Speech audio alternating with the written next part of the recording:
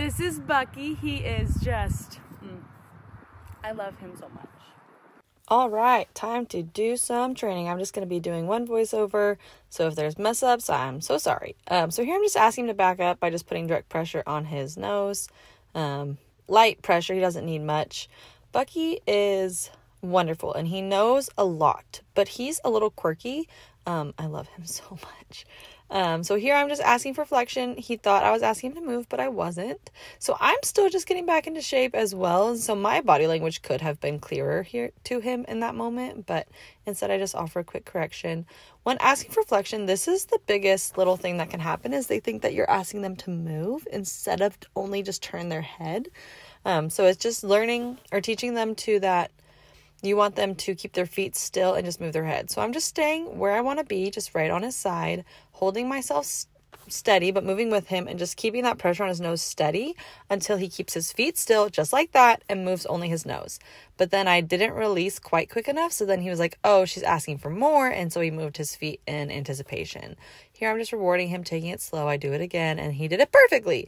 So it's just kind of working with them and communicating with them of what you do want versus what you don't want. So you can see here we're getting in a little bit better sync, kind of mostly, as we're just getting back into it and he's learning exactly what I'm asking. You see he's licking his lips right there, which is a good sign. That means he's thinking, he's learning, which is good.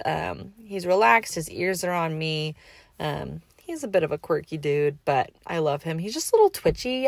Maybe in a different video I'll describe all their personalities or something, but a little more in depth. So giving him lots of pets, going back to ask again. There, you see that he just easily, willingly turned his head. So I don't just want him to put his head down. I want him to turn it towards me in that flexion. So here I'm pointing the direction I want him to go. He looked the wrong way as if he was going to go the wrong way. So here I'm just very gently encouraging him. And as soon as he starts moving, I let him stop. Here I'm asking him to yield his hindquarters because, really, I didn't give him enough space to do it properly, completely, and so I just kind of reinforced it a little bit, and we just go nice and slow, nice and chill. Here I'm just giving him a break. We do lots of slowness and breaks for Bucky. So you see, once again, I point, he turned his nose the wrong way, but then he went the correct way, which is awesome. You see he's licking. So Bucky is a great example of just giving the cue calmly and quietly with your body, and then just kind of giving him the time and space to do it. Here I'm moving him out, letting him walk forward. Sometimes if they feel stuck or after they've learned something, it's good to just kind of let them walk it out a little bit, walk and think. They are prey creatures, and so they want to be able to walk and move. So if they feel stuck, movement can help. So here I'm asking him to back up, and he thinks I'm asking him to start lunging, I think is what he was kind of thinking in this moment. So I'm just reinforcing. Like if he starts going the wrong way, I stop him and step my body back in front of his body so that I can reinforce that I just want him to back up a little bit. I don't want him to move. You can see he's really watching me. He's really interested in me. He keeps licking. He keeps thinking. This was a great training session. Did you see his body move slightly back at that first little wiggle? So then he tried to move his feet side to side, and I just easily reinforced it, doing a little wiggle, backing up into him. He's just turning his head, but I'm keeping his body, kind of helping him. I'm helping him in the communication to try and just get him to just lightly, there he goes. And I stop very dramatically because that was the first moment he really did it well. You can see his ears are on me. He's really looking at me. That was awesome. So I'm just being kind of dramatic in my reward for that because I want him to know that that was correct. He's such a good boy. I wonder how he was treated in previous owners, just because some of the way he acts. Sometimes draft breeds are a little quirky anyway, but I wonder if he was ever treated very harshly because the way he acts, I kind of suspect he might have been. So again, I asked him to back up. He did a teeny tiny step back, and I rewarded it big time because he just gave me what I wanted. We're now moving on to lunging, something that he just kind of gets twitchy about. Once again, I wonder if he's never ever been lunged before me, and if that's the case, then he does amazing. Or he wasn't treated kindly in the lunge, potentially. So I just kind of had him move out and then stop, and now I'm having him move the other way. You can see he kind of thinks about going the wrong way, so I just reinforce that I'm pointing that certain way. I get him in front of that other shoulder and push him out the way that I want him to go. It was chill. It was easy. I didn't have to get super dramatic or anything. Kindness is pretty much always givable in horse training. So here I'm asking him to turn those hindquarters and to face me. I just try to make things as much of not a big deal as I can with Bucky.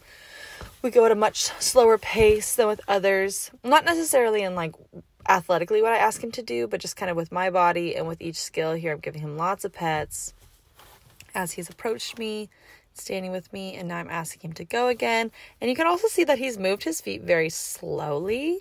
He's been kind of like doop-doo-doo. So here I am using the rope to ask him to walk a little bit faster. I'm wanting a little bit more impulsion, wanting him to move out. I've shown him what I want him to do, and we've talked about things. So now I'm asking him to trot. I'm asking him to walk out a little bit more. I ask them to trot, and then they're supposed to keep trotting until I tell them to stop.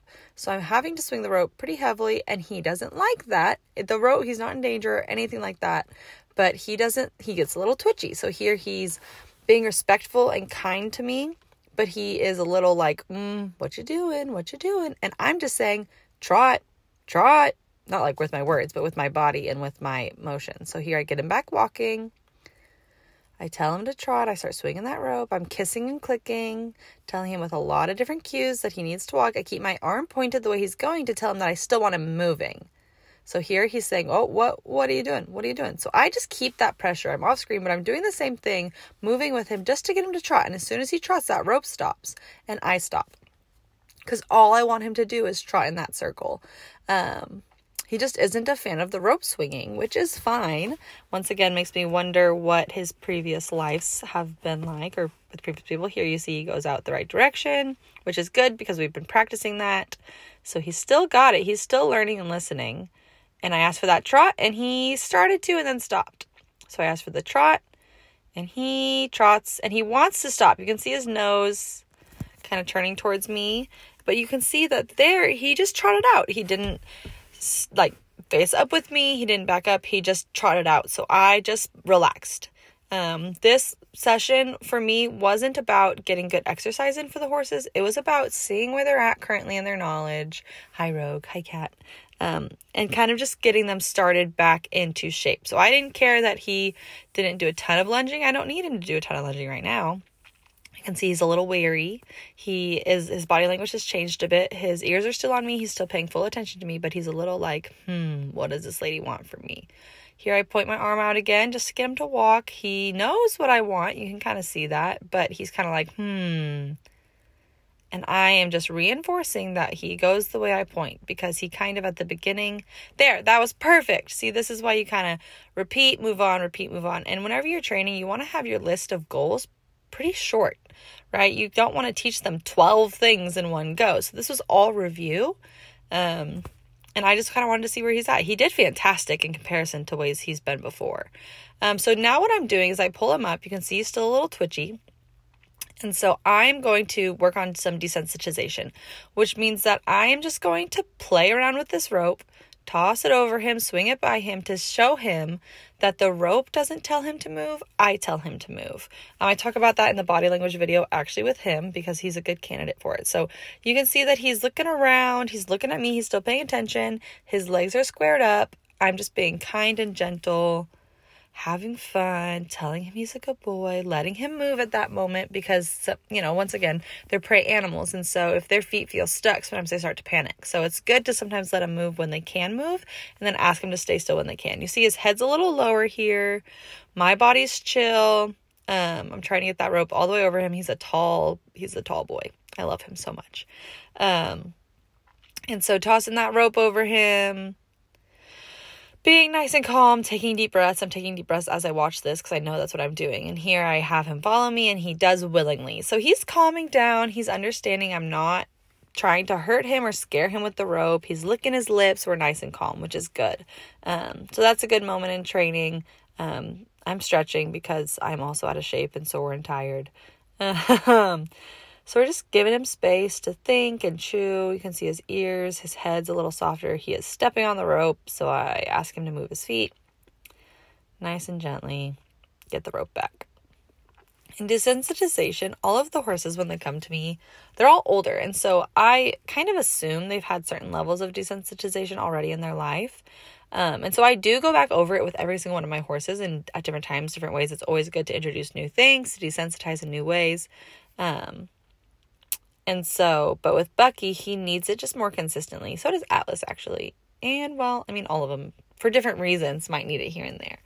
So it's good just to kind of, like, put a saddle on them, but not ride them. Or to swing the rope around them and not ask much for them that day. I really believe in, like, really short training sessions. And but it's different with different breeds, different ages, different disciplines, you know, everything. And so it's really important to just do what your horse needs and to know what your horse needs and stuff like that. So here I'm just swinging the rope again. You can see he's not really even paying attention to me as much. His ears are on me, but his head's looking the other way, which is a good sign. He's not as panicked.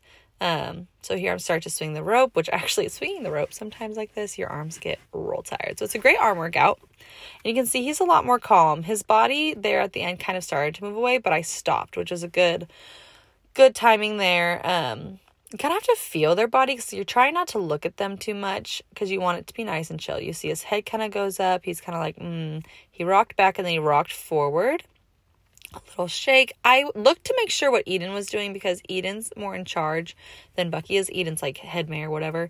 And so I just was making sure with his actions, like how he was acting at that moment, that she wasn't coming up and like bothering him. And then I would just push her away if she was. And so I'm happy with that side. I think I'm done with that side. So then I let him take a step forward. I go back to his other side. I'm just really calm and gentle with all my horses, but with Bucky especially. You just got to give the horses individually what they need, and they all need different things. And you know, as training goes on, I tried to toss it over him. It didn't work. You don't want them all. So now he's kind of turning in. He wasn't necessarily like looking at me. He was looking past me, which was, I think the horses were running in the pasture is why he was doing that. But if I remember correctly. So you just want to kind of throw that rope all over their body. And desensitization, when you really start from ground zero, it's a lot more encompassing. Here I'm just kind of reinforcing. So you see there, I was happy with it. So I dropped the rope completely and I dropped my body completely as a big release. There's so much that goes into horse training and in the voiceovers I want to say, but I never have enough time. And so bye. I'll talk about more things later.